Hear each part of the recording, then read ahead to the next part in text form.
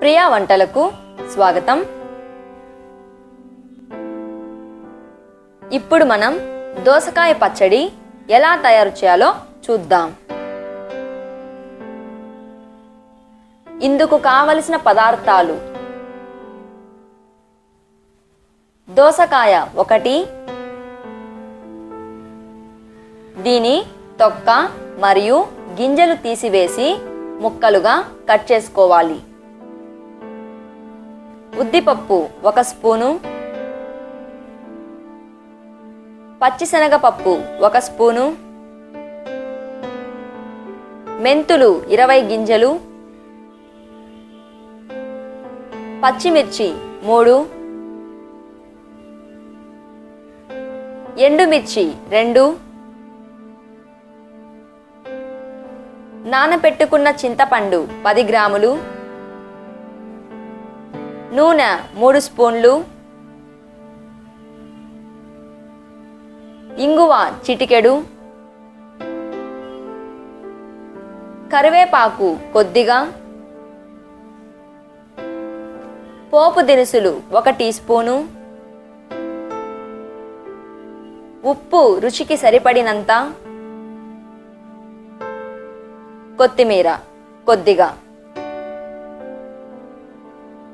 ఇప్పుడు తయారీ విధానం చూద్దాం.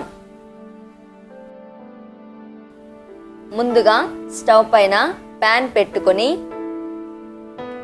2 స్పూన్ల నూనె వేసుకోవాలి. నూనె వేడెక్కిన తర్వాత 1 స్పూను పచ్చిశనగపప్పు, 1 స్పూను ఉద్దిపప్పు,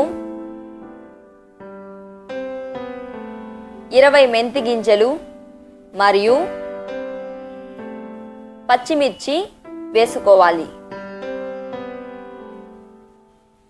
వీటిని సన్నని మంట మీద 2 నిమిషాల పాటు లైట్ బ్రౌన్ కలర్లోకి వచ్చేంత వరకు వేయించాలి. తర్వాత స్టవ్ ఆఫ్ చేసుకొని ప్యాన్లోని పదార్థాలను చల్లార పెట్టుకోవాలి. ఇప్పుడు ప్యాన్లో ఫ్రై చేసుకున్న పదార్థాలను మిక్సీ జారులో తీసుకోవాలి. మెత్తగా గ్రైండ్ చేసుకోవాలి. తర్వాత దోసకాయ ముక్కలు, నానబెట్టుకున్న చింతపండు, పసుపు మరియు రుచికి సరిపడినంత ఉప్పు వేసుకోవాలి.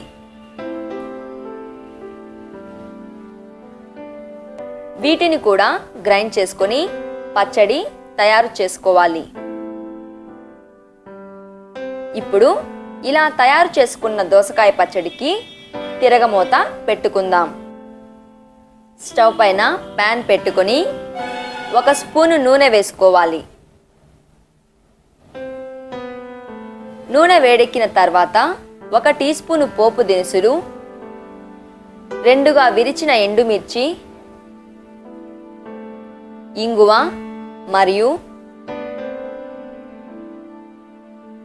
కొద్దిగా కరివేపాకు వేసుకోవాలి. సన్నని మంట మీద 1/2 నిమిషం పాటు పోపు దినుసులను చిటపటలాడనివ్వాలి. తర్వాత మిక్సీలో గ్రైండ్ చేసుకున్న దోసకాయ పచ్చడి వేసుకొని పోపు మిశ్రమంతో బాగా కలిసేటట్లు కలుపుకొని స్టవ్ ఆఫ్ చేసుకోవాలి. చివరగా కొద్దిగా కొత్తిమీరతో గార్నిష్ చేసుకోవాలి. అంతే, మనకు ఎంతో రుచికరమైన దోసకాయ పచ్చడి తయారవుతుంది. ఈ వీడియో చూసినందుకు ధన్యవాదాలు. మీకు ఈ రెసిపీ నచ్చినట్లయితే లైక్ చేయండి. మరిన్ని వీడియోల కోసం సబ్స్క్రైబ్ చేసుకోగలరు.